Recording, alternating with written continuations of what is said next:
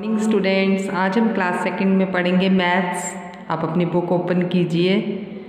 आपको पता है ना, हमने मैथ्स में रिवीजन वर्क स्टार्ट किया हुआ है और रिवीजन वर्क में हमने चैप्टर 1 स्टार्ट किया था। आज हम उसकी करेंगे exercise 1C, compare bye counting the number of digit.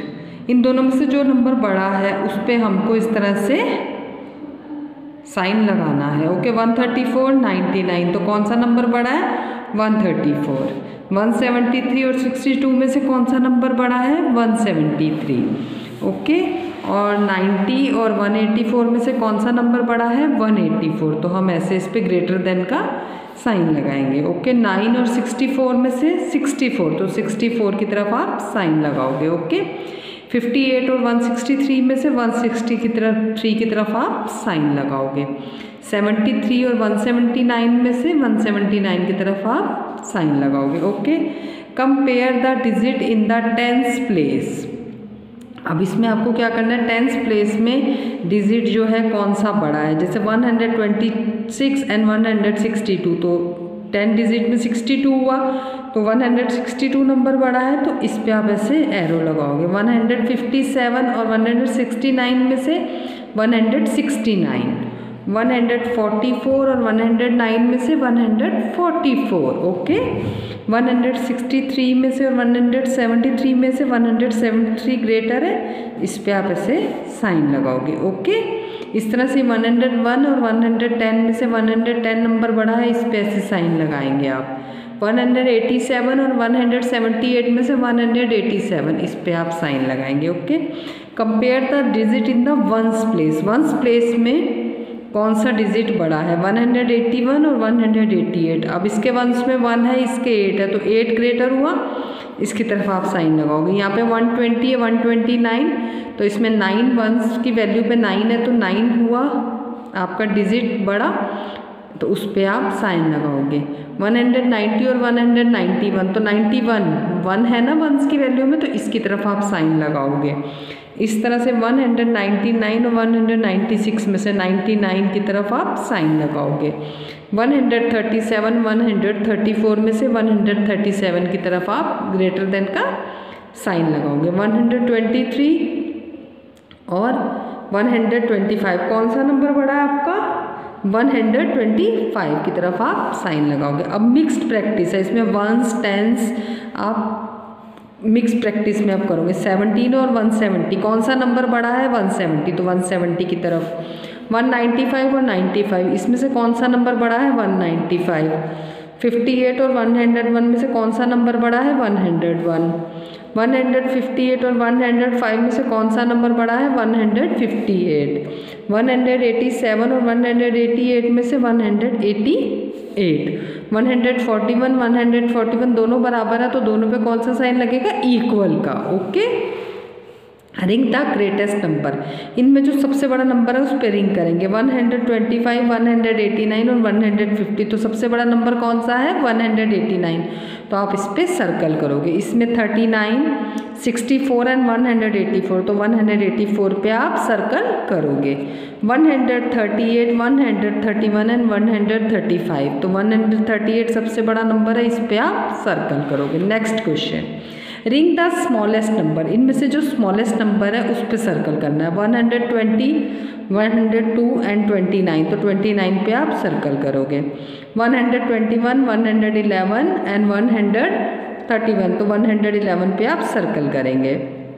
184, 108 and 180, तो 108 पे आप सर्कल करोगे। ओके, अब नेक्स्ट पेज पे आप आ जाइए।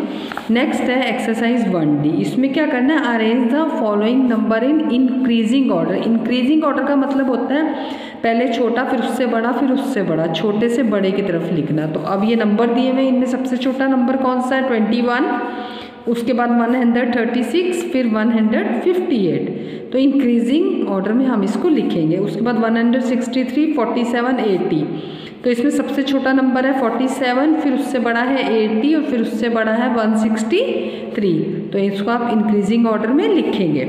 उसके बाद 101, 126, 162, तो सबसे पहले लिखोगे 101, फिर 126 और 162, इंक्रीजिंग ऑर्डर में। ओके, उसके बाद 138, 134, 131। तो सबसे पहले आप लिखोगे 131, 134 and 138। Okay, next question, arrange the followings number in decreasing order. Decreasing का मतलब होता है बड़े से छोटे की तरफ। तो इसमें सबसे पहले आपको सबसे बड़ा नंबर लिखना है 75, 181 एंड 65। तो सबसे बड़ा नंबर क्या हुआ आपका 181, 75 एंड 65। इस तरह से आप इसको डिक्रीजिंग ऑर्डर में लिखेंगे। उसके बाद बी पार्ट है 115, 51 एंड 150। तो इसको आप लिखोगे 150, 115 and 51।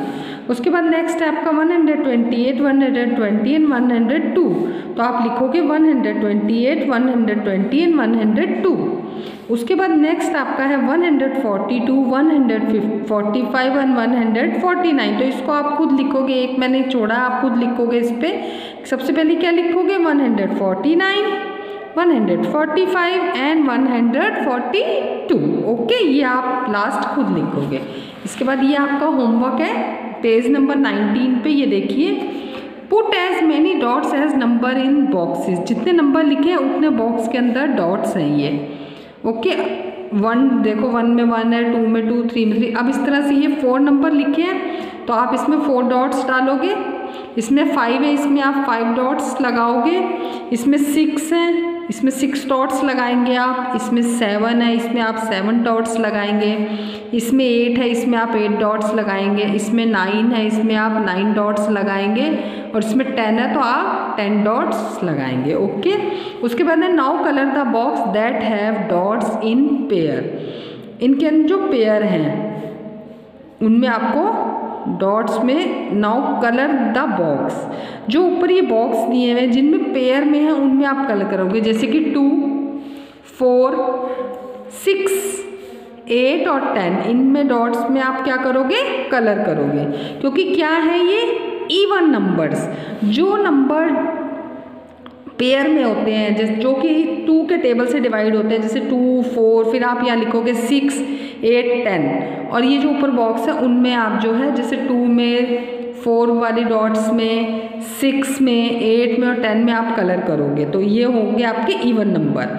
Even number are those number that can be put in pair, जो कि पेयर में होते हैं। और ऑड नंबर कौन से होते हैं, जो पेयर में नहीं होते, जैसे कि 1, 3, 5, 7, 9। ये होमवर्क है, आप करेंगे। Can not be put into pair, ये पेयर्स में नहीं होते, तो इनको बोलते हैं हम odd number. Odd number are those number that can not be put in pair. जो नंबर पेयर में नहीं होते उसको बोलते हैं ऑड नंबर, और जो नंबर पेयर्स में होते हैं उनको बोलते हैं इवन नंबर। ओके, तो ये आपका होमवर्क है, आपको ये डॉट्स बनानी है और जो इवन नंबर वाली डॉट्स हैं उनमें आपको कलर करना है। Okay, thank you, bye students.